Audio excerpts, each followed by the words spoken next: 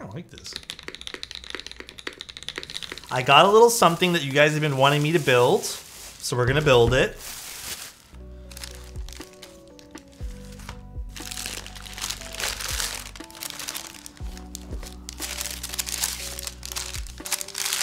You guys have been asking for this keyboard for so long now.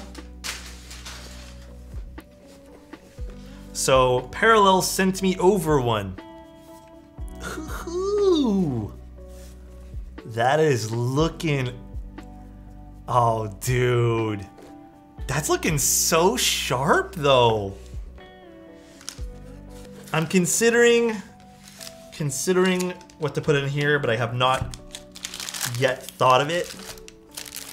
That is clean. We'll build this soon. Check this out though. Do you guys see this? Do you guys see this though? Do you guys like this? Isn't this cool? Does this ring any bells? Parallel actually sent this to me too. It's called the Companion. Dude, it's literally so cute. I thought this was awesome. Yeah, dude, it's nice looking. Like, it is a pretty hot looking clock. I should have put this back into the bag. It's okay.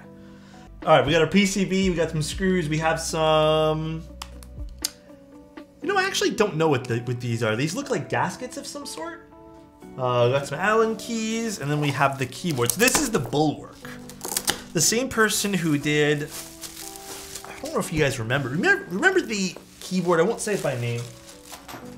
Remember that keyboard that was like, it had the big top piece, almost looked like French inspired. It's actually not too bad looking. Nice little TKL. Pop them bubbles. All right, I will for you.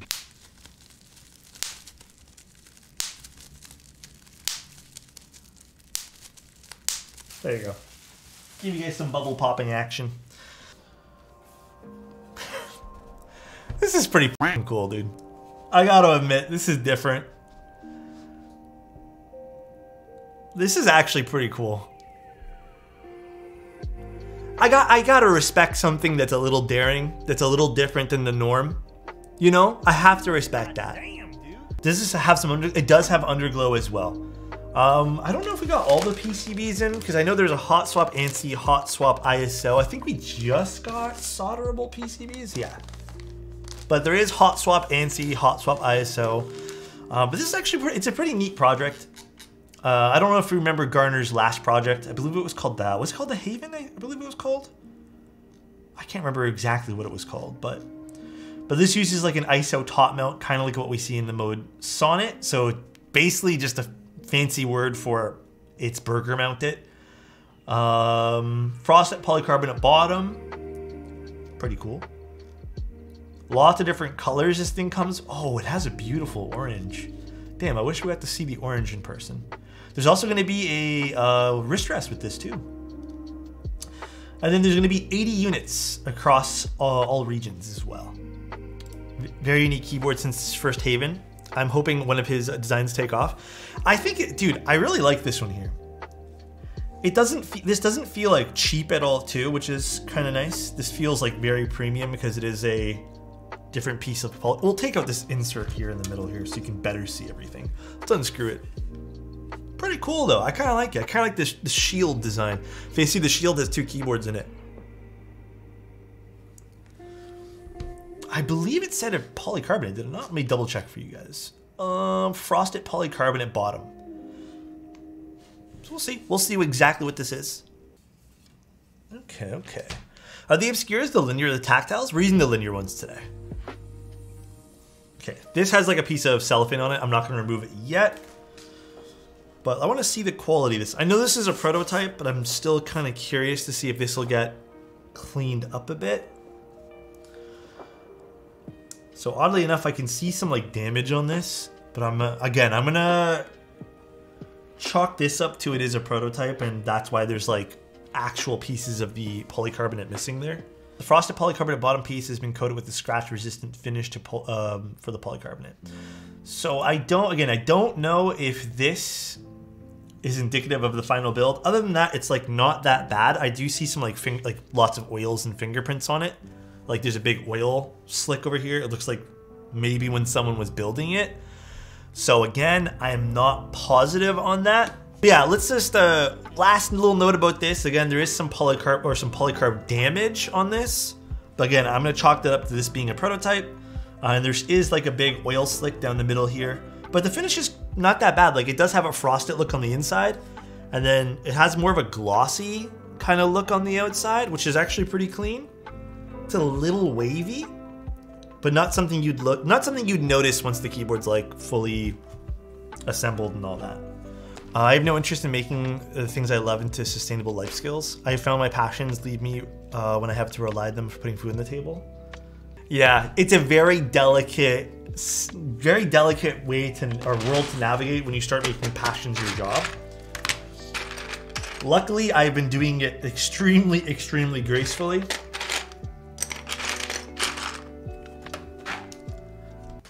Let's grab this, and let's grab our little tabs over here. I need to learn how to solder before Jaguar fulfills. Soldering is very, very easy, trust me. It's a little daunting at first, for sure, I understand that. But it is so, so easy. I need to poke these little holes out because they didn't come pre-poked out. Is this an adhesive? Oh, it is an adhesive. Should I use it, the adhesive part of it? I almost feel like we don't need to, and that it would be kind of annoying to use the adhesive. Wait, those keycaps we're using today, Wob? The keycaps we are using today is SkiiData. However you want to pronounce the keycap sets. All right, this goes in here. So the only thing I would possibly change about this entire keyboard right now, I am noticing that there is a mounting point right here. So maybe potentially we can unscrew this one here and see how that feels. I usually do not like mounting points underneath the spacebar area, but who knows? Typically what I like is if they had moved this mounting point here and maybe just added the other one here. So just kind of space this out. But we'll see how this ends up feeling. We'll try with the silicone in the bottom as well. Super cool bottom of the case though, I have to admit. I really enjoy the different aesthetic here. The little shield, even the way the feet are, like, it's nice. Cable channel seems quite nice on this too. This piece of plastic seems a bit, or the piece of silicone seems a bit big for this. So we'll see. Yeah, it's neutral, it's neutral. I think that's the best way to put it. I think the only thing I would probably ask for in this case, yeah, the silicone's making it a bit tough. I think the silicone needs to be reworked shape-wise, but some sort of tape or something to use with the, what's it called? The daughter board, the cable here. It doesn't want to seem to close nice. Got GMK Pastiri for my pink Tomo. I'm this close to ordering myself a Tomo. I kind of like that one that we built last time. So I'm considering getting myself a Tomo. If I can give, again, one suggestion, there needs to be a good, solid way of better closing this case. I think the silicone is what's causing it to be a little awkward. Just a little tiny bit. Can't really do much about the cable though. I don't know what you could do about the cable, because you need, like, the cable's pretty much necessary, I guess. Yeah, I think the screw is causing it to short somewhere. It goes off and on like really quick. It's shorting, so that's what's happening. I just don't know what the fuck it's shorting on. It's called prototype for a reason, yeah. It's this.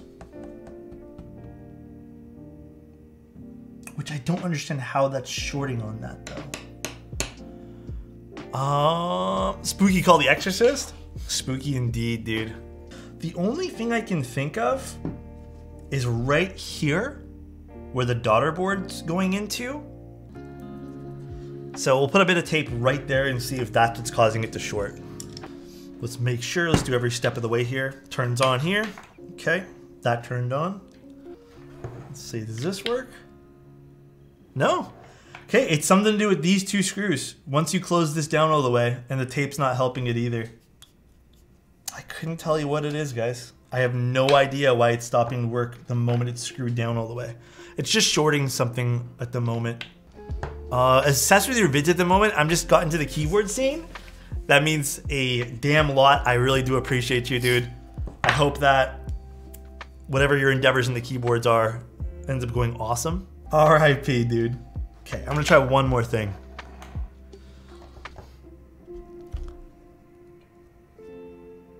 One last thing. I know this also looks really bad, but I'm trying to see what the issue is. I'm curious myself. And then we'll do a typing test and put the keycaps on.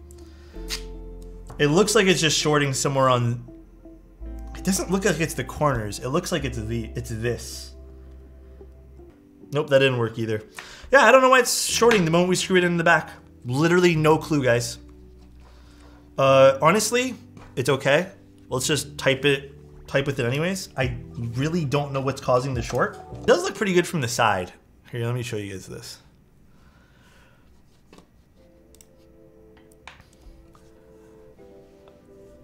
Oh, it actually shows up in the front too. That's kind of cool. Has some of that underglow happening from the front. Again, ignore the gap over here. Kind of a nice side profile. The traces are being bent too much. Kind of a nice side profile. Okay, it's still working. Let's put the keycaps on now. Before we do the typing test, guys, I'm gonna screw it all together properly so we get a better idea of what this actually sounds like. Yeah, dude. Keep this on. Chozo, I knew you'd like this, bro. I actually knew you would like this. You always like when we bust out SkiiData. Oh, this is a nice sound profile with the silicone.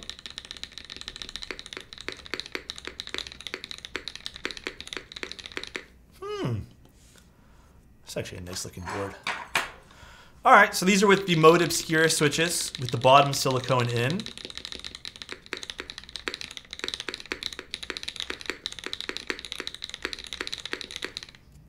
I kind of like this.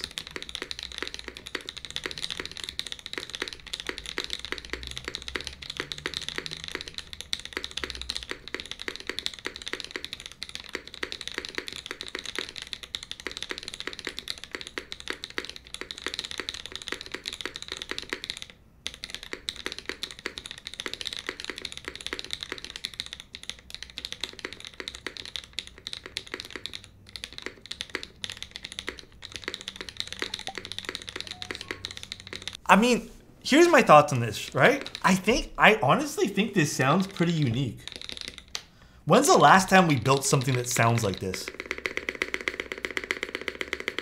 I kind of like this, man. Bro, the mods all fucking slap.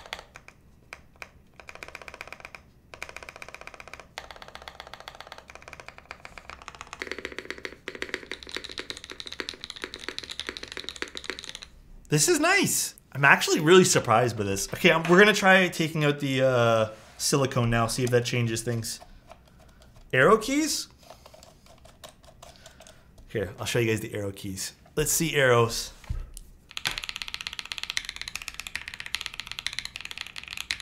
They sound good. The whole board sounds super uniform. Goodbye, piece of silicone. Ah, it works. Maybe it is the piece of silicone. Well, I guess we learned something.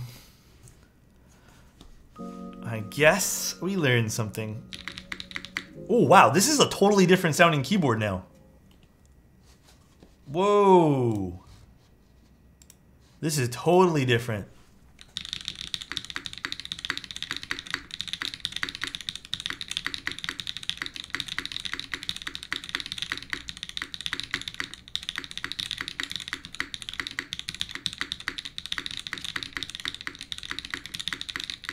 Huh, I like this more.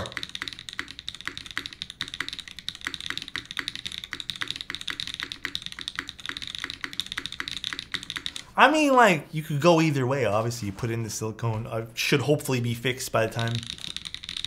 I I don't know actually. I like both ways. 1 millimeter thinner for the GB. Yeah, I think that would probably fix it. But how does this keyboard look in the dark? That's pretty nice. This is kind of a cool aesthetic. Sounds like Lego bricks. Oh, you can probably hear my light cracking a little bit. No bleed, very nice. Yeah. There is, I mean, I can still see the hot spots, obviously, but it's still it's decently diffused. Okay, okay. I don't mind it. I like the chin. The chin of the board. This little guy in the front here. Okay, okay. I like both ways. I like both sounds, man. It feels a little higher than I'm used to, but it's not uncomfortable. Pretty high and flat. 20.5, okay. And the final version's 19, okay. I have to admit, I do think with the silicone might be my favorite. I'm thinking back on it now. I do like with the silicone too. It kind of made this really like drummy type of sound. Anyways, really cool both ways. I think this works in both configs, I guess. But I like it. It's nice. Nice little board. Pretty nice. I really do like the board. I think it's awesome. I do think there are a few things that need to be worked on. The quality of the bottom. Again, I know it's a prototype, but there is some finishing issues on that I do think need to be improved on. Love you guys. Bye, everybody. See you soon. Goodbye. I kind of like this.